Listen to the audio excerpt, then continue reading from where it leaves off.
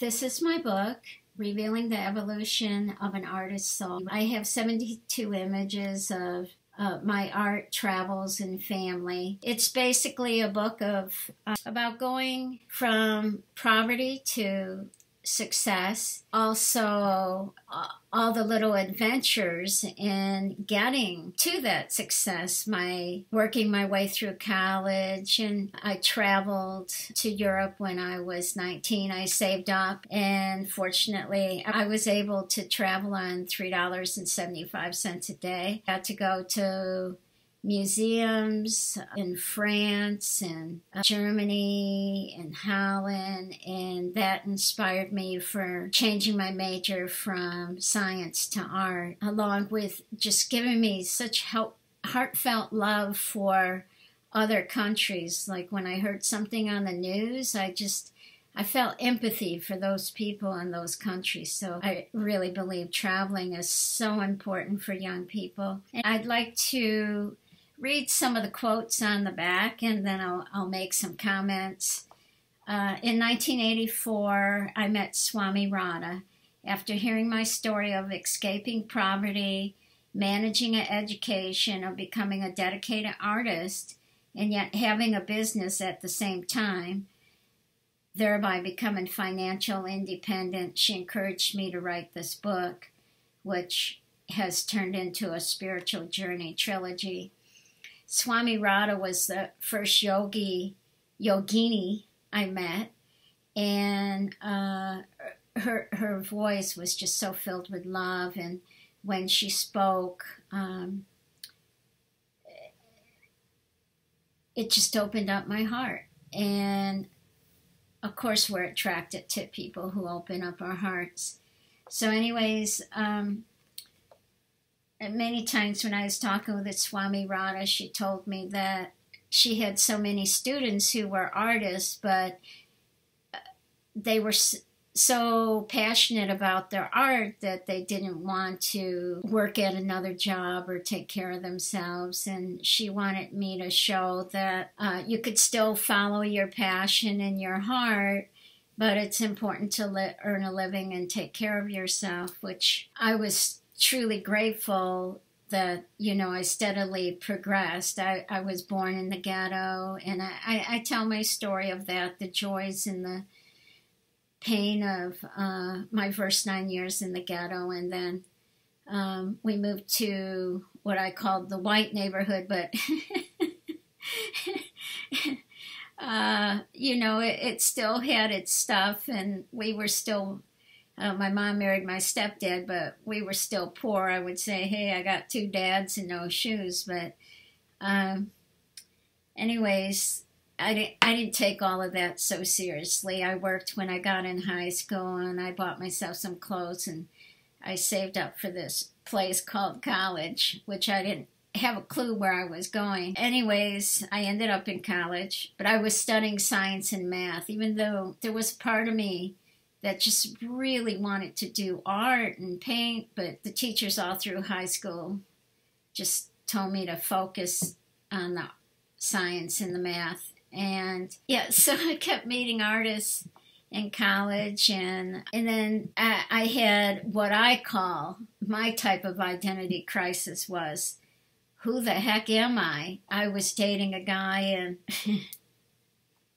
he broke up with me, but I kind of, in that particular relationship, I think I was just so desperate to be in a relationship that I liked everything he liked, and I forgot what I liked. For somehow I got lost, and it wasn't that long of a relationship, but I guess it was one of those things that was meant to be, and it was so horrific for me when he broke up with me,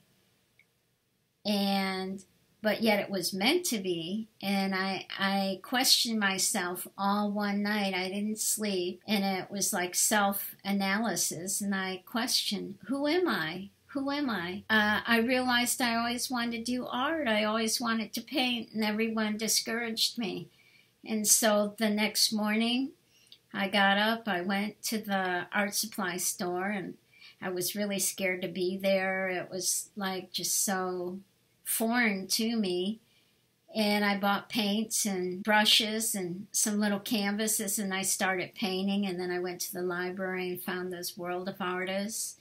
And so all of the art world opened up to me. Anyways, before I tell you my whole story, let's get back to the gist of Swami Radha. Swami Radha, just wanted me to inspire artists to also earn a living and really honor yourself in some way or form. And the way I was able to take care of myself was to be an entrepreneur. And I was practical. I studied jewelry along with painting in college, and then my boyfriend and I started a jewelry store. And it was a simple Native American Indian store in Southern California. It was at the end of the fad. There was a huge fad going on. Everyone bought Indian jewelry. It didn't matter what it looked like, the condition of it.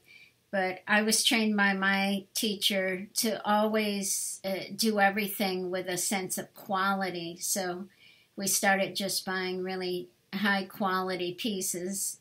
They weren't necessarily expensive, but they were well done.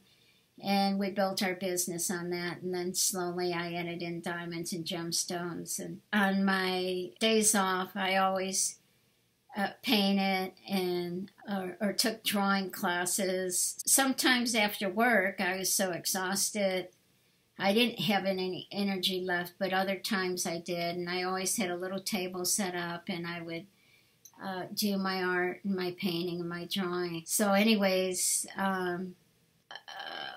where was I going?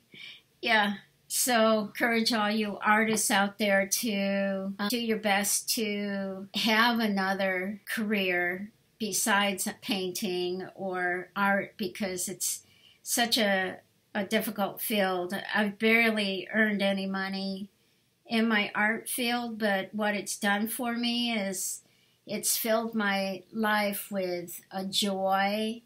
Art gives your mind a focus, a uplifting focus that isn't found in, it's found in music and all the creative arts, but it's such a focus that it just gives me a lot of joy.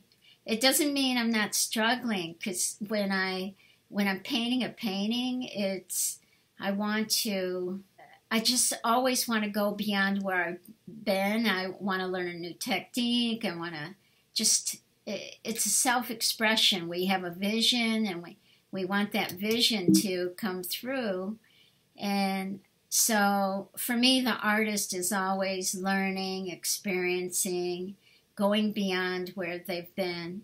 Irene's passion for art enthusiastically inspires readers to realize the power of art, its power to convey emotions, to take us deep into our souls, to make the world around us more colorful, to enhance our aliveness, and to awaken the ancient and sacred wisdoms within us. That's the other thing. Through exploring art, it helped me understand my emotions more fully, to be able to express them and see them, and to have a deeper understanding of myself through the symbolism. And I use the art as an awareness tool and as a conscious raising tool. It helps me to know myself more deeply and to be aware of the world. And when I paint colors and then I go outside, colors become so alive. But it's just that there's an aliveness. It's like when a musician studies his instrument, the sounds become so alive. They're enhanced.